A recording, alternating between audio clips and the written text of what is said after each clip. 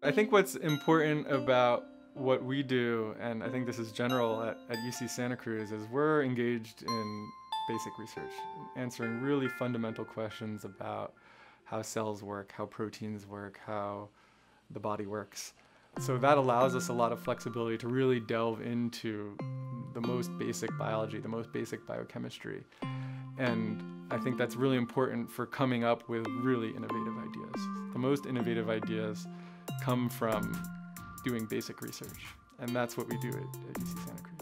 So I've always been fascinated with proteins. The proteins in the cell, there are proteins that act as stop signs and go signs for cell division. And we want to understand what makes a protein a stop sign, what turns it into a go sign, and why cancer cells, they're go signs when they're supposed to be stop signs. There's an important new line of cancer therapy, and it's called immunotherapy. And it's essentially trying to, instead of go after the cancer cells directly, trying to activate the body's own immune system to go after the tumors. So what we're trying to do is to make that process more efficient and more effective.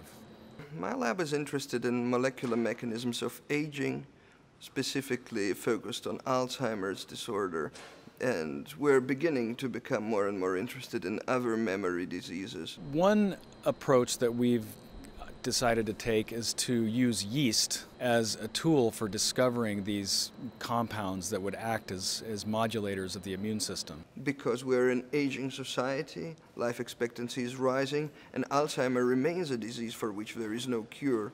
Those numbers are projected to double by 2050. We developed a screen in yeast and used the Chemical Screening Center here at UCSC to perform the screen, and we've looked at thousands of drugs so far, potential drugs, and have come up with some interesting lead compounds. Proteins are these very large, complex molecules.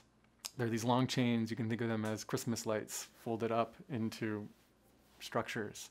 And like Christmas lights, each unit within the long chain has its own different color, has its own different chemical functionality to it. So we use techniques that allow us to look at structures of proteins at atomic resolution, where we can see all of the atoms in the protein. And we use that information to understand how they function. Jevgenij, Scott, and I think our work really synergizes with each other.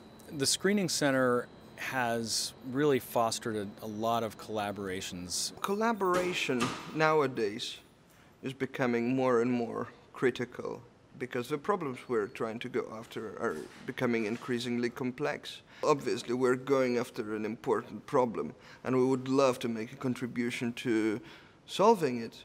The other thing, of course, is academic research is an educational thing, so this is another very critical thing. We are taking students and we're preparing them for a life of independence. The graduate students in the lab really do everything.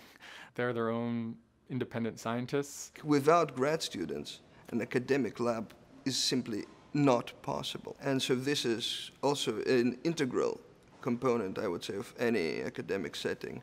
So I have a graduate student who actually worked for some time in Seth's lab. Seth has benefited from the Screening Center and our expertise in small molecules and organic chemistry. My favorite aspect of research is sitting down with graduate students and postdocs and undergrads and talking about research problems, hashing through data that we don't quite understand yet, that we're trying to come to grips with, and designing the next round of experiments that will help us answer the questions. We're synthetic organic chemists, we're stereochemists, but we continue to evolve, we continue to follow that path for which we don't know where it will lead us, and probably there is never an end to a path because it always continues somehow to evolve.